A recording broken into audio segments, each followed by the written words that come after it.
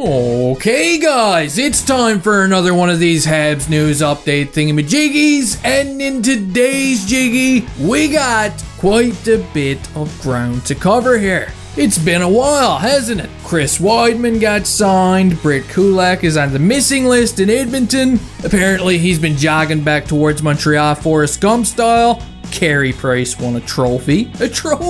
So let's get right down to it. But first, before we begin, let me get some of these juicy Arbor-Jakai clips right out of the way because I'm a big fan of his. And a couple of nights ago, okay, Hamilton fans, they were nervous. They thought all Arby was going to be suspended for a nasty hit he threw the game before, but guess what? I guess the OHL decided to let this one slide. Because they're probably sick of suspending him already. He doesn't learn shit, but that doesn't matter because we still love him. He answers the bell right off the opening face-off and drops this parrot guy like he's some kind of a ketchup sandwich. Then he riles up the crowd, RB style.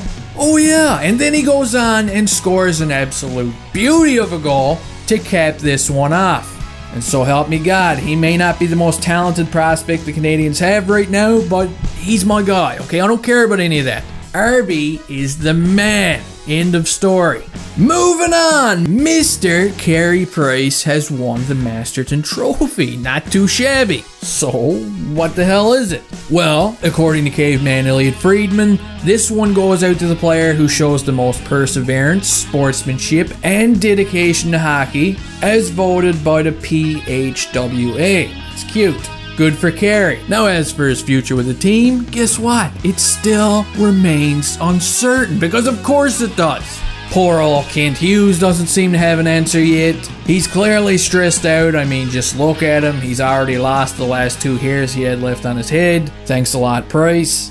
And the latest Price news that we have is from former Habs goaltending coach Stefan Waite, who still has a strong friendship with Price to this day.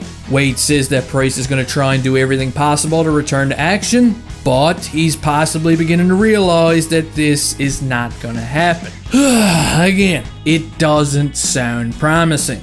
And when Price came back at the end of the season, it almost felt forced, you know what I mean? But anyway, I got a feeling that we still have to wait quite a while before we get a definitive answer.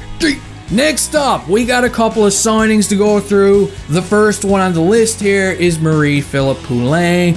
She's been hired as a player development consultant. She's probably going to spend a lot of time dealing with the pups, you know? And her first order of business is probably going to be to tie Logan Mailloux to a chair and burn his nipples with a matchstick.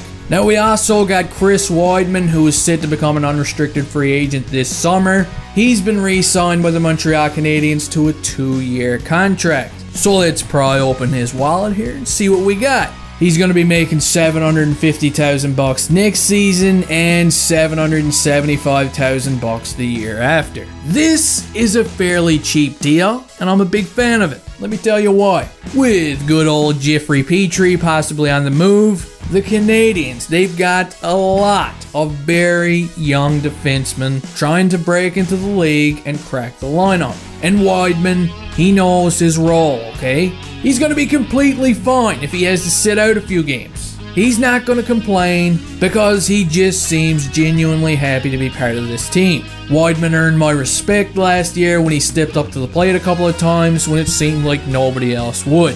Moving on, Joshua's playoffs in the QMJHL are now over, and this guy has been summoned by the Laval Rocket. He played his first game of the playoffs the other night, and from what I've heard, he didn't look too bad, so keep an eye on Wawa, guys. I mean, right now, this guy's one of the most promising young forward prospects the Canadiens have. He's looked like a complete steal thus far. But still, okay, we gotta tone it down a little bit until this guy makes some noise at the next level. Because sometimes it feels like friggin' Tom Kostopoulos can score 100 points in the queue. Anyway, next up, let's talk about coaching. Martin St. Louis has been signed. I'm sure you guys are all aware of this already. And while his job may be secure, temporarily of course, a lot of other coaches around the league are beginning to get tossed to the curb. Most shockingly, Brucey Poo Cassidy. This definitely has a ripple effect around the league. Teams are beginning to panic now and look for a new face to throw behind the bench.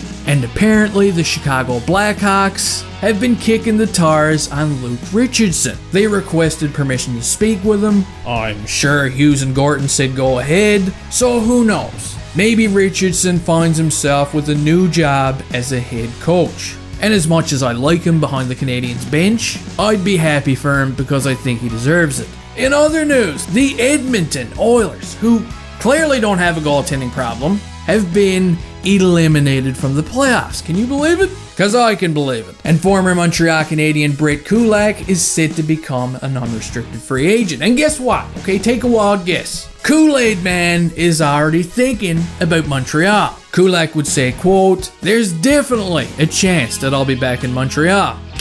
I'll definitely think about it. I loved my time with the Canadiens from day one. I was treated with class. I felt really special to be a part of this organization. They are definitely moving in the right direction. I had time to meet with the new management before the deal, and I think they're gonna do a great job." So that's the scoop on Kulak. He wants to come back. But the real question is, does Kent Hughes see Brett Kulak as a, part of the future right now? With Chris Wideman already signed now, and plenty of young defensemen sniffing out a roster spot, is there really a spot for Kulak right now? I don't know. I like him, but personally, I just don't see it happening. Anyway, guys, that does it for this video. I'd like to thank everybody for all the kind words over the past couple of weeks, and hey, I'll see you next time.